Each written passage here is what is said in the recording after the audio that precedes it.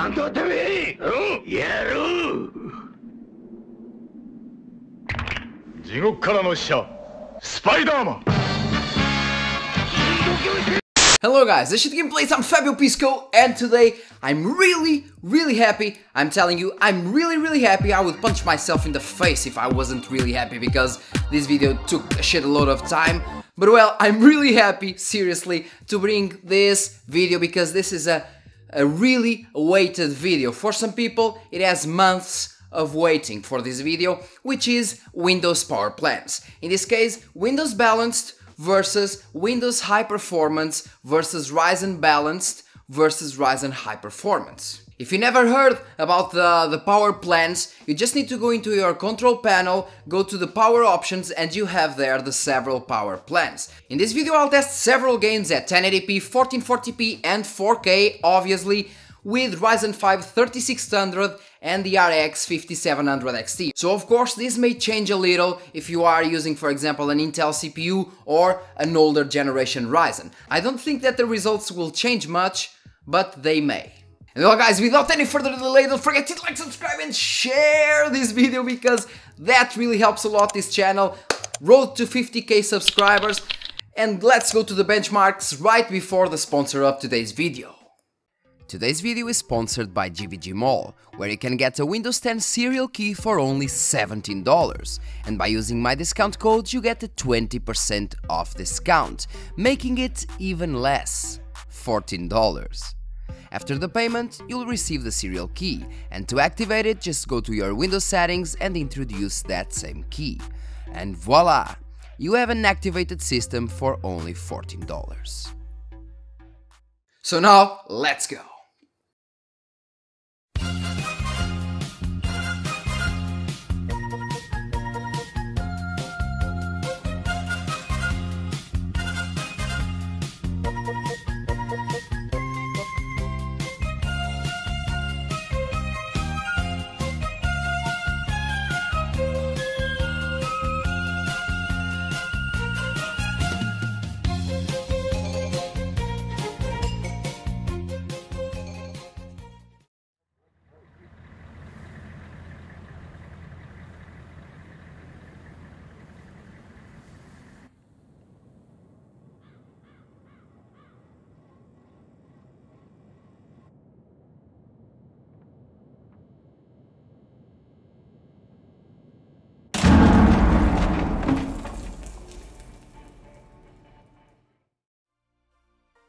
Today's first game is Rainbow Six Siege with its new 2020 benchmark using Ultra settings and Vulkan API. As we can see here, the results are virtually the same, with Ryzen 5 3600 overclocked to 4.1 GHz. Of course, we have some deviations, but those same deviations can be taken easily as a margin of error, so yeah, basically the same, being it at 1080p, 1440p or 4K. Interesting.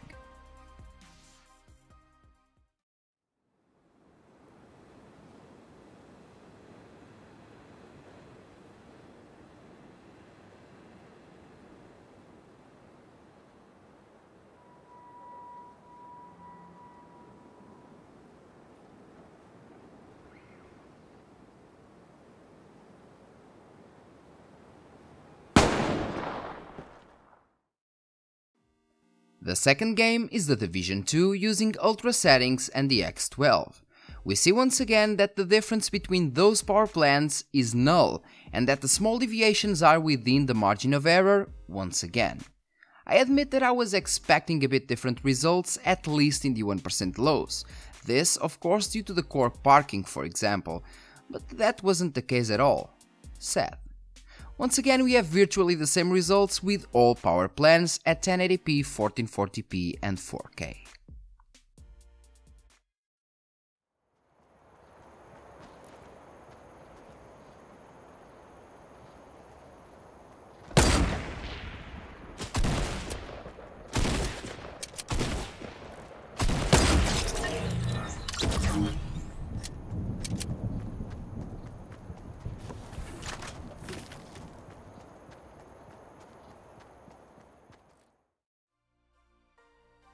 Now we have the vastly played Fortnite using high settings and the X11. In this game we do have some deviations also, but they can also be taken as margin of error. But if we look into them as factual performance, let's say, it is interesting that the Windows balanced mode has the highest results here. Not the high performance and even less the AMD's Ryzen profiles. It is strange? Yeah, of course, but it is also interesting.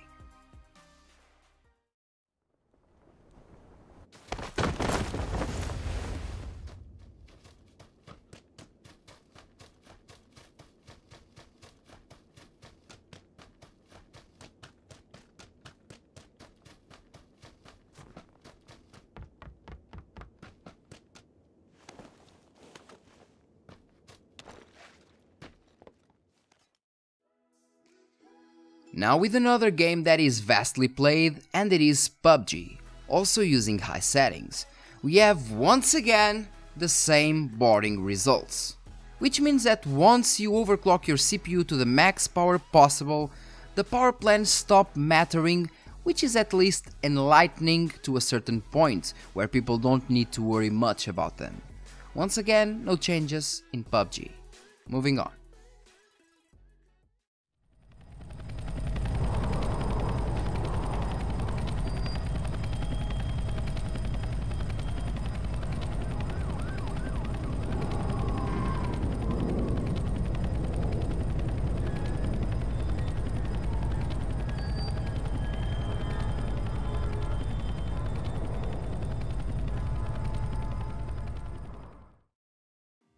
The last game tested is CSGO in the benchmark map using very low settings in order to achieve the highest results possible, so we can see if there is a difference once we push the FPS to a more extreme level.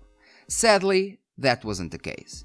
As 41% lows, the smokes on this map do stress the GPUs to an astonishing level, which will never happen in a real game scenario, so let's focus on the average FPS instead. And well, the results are once again the same. I guess it is time to try something different. Now, as you've seen, the results were almost identical using all the power plans: Windows balanced, Ryzen balanced, Windows high performance, or Windows or Ryzen high performance. The results were all virtually the same and all within the margin of error, so it means that there is zero difference. But there is a thing. Power plans are mostly to control, let's say, control the boost frequencies of the CPUs, control their power states. So maybe that's why the results didn't change, because, well, I have a static overclock and the power plans serve to control the boosts of the CPU and the minimum power usage, the minimum frequency, the maximum one. So yeah, I thought of that, and why not test some games with stock values also? Stock voltage, stock frequency, stock everything, using PVO, Precision Boost Overdrive, which is kind of an automatic overclocking, okay? Which comes with every motherboard in a Ryzen system, okay? In almost every motherboard, not all, but almost every motherboard. And well, we also have a mystery power plan that some people asked, so, well, let's go to the benchmarks once again.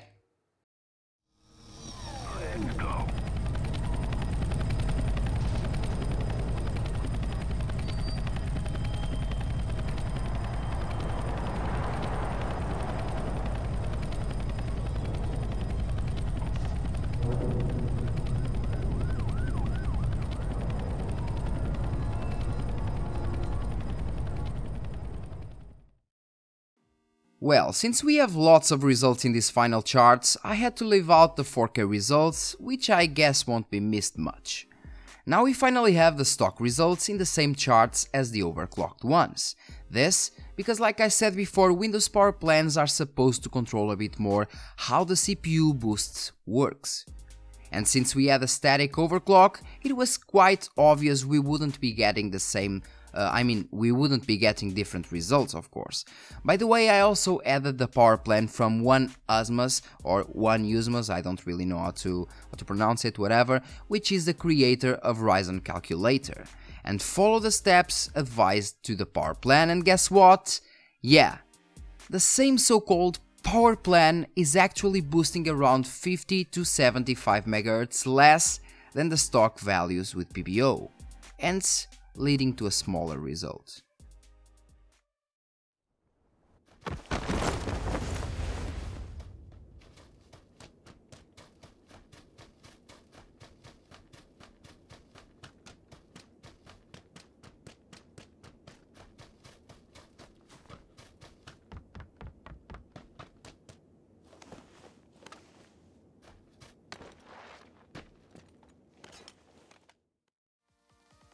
Once again with PUBG, we all know that the replay feature is not that great, okay, so the more trustable results are the averages and not the 1% lows.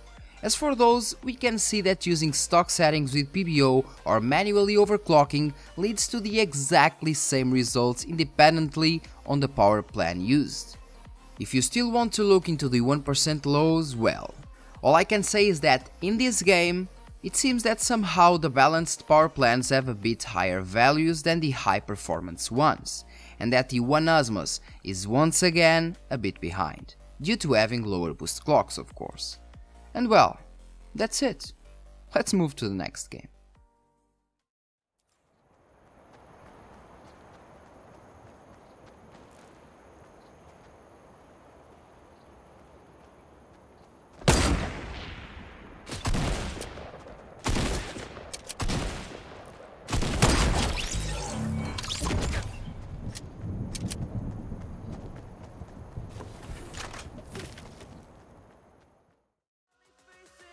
The last retested game is Fortnite, and here the differences are finally more evident. We can see that once again the Ryzen balanced profile delivers better results than the Ryzen high performance mode.